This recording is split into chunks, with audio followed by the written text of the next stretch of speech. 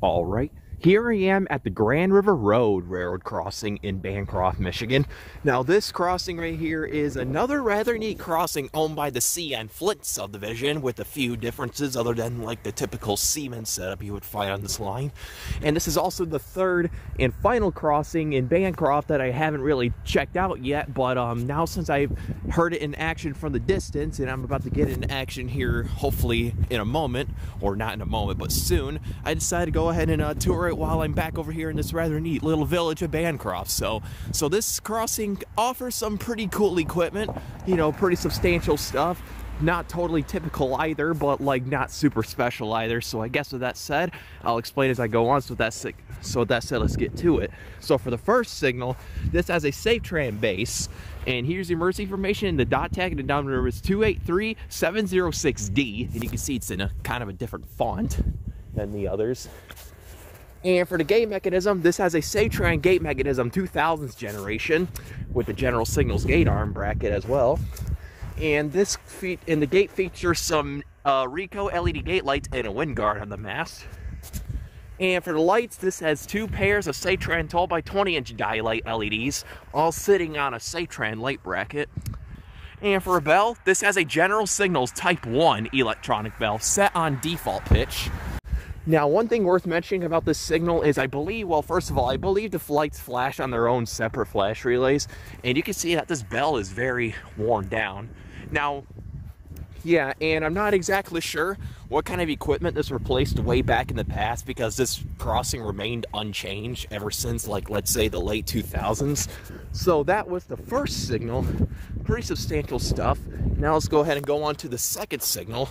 So yeah, let's walk over here. It's pretty cold and really snowy, so my apologies if I may shiver or stutter during this. So yeah, so for the second signal, which is somewhat similar to the first, this has another SafeTran base, and here's the emergency information once again.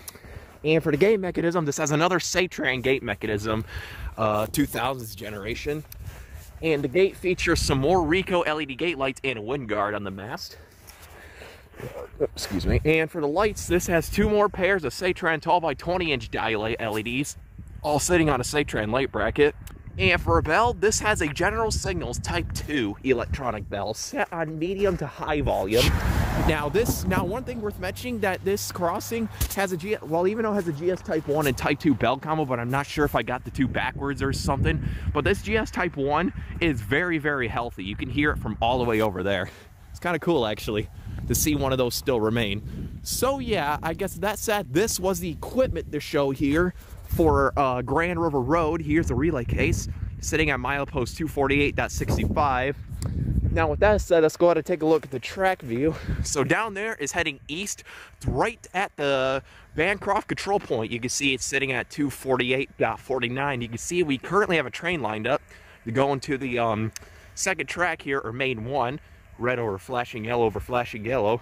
And if you look closely down there, you can see the Vernon control point, and also CNE 251, which is currently sitting down there and eventually will stop for this oncoming eastbound. And this is also eventually heading towards the Durand area.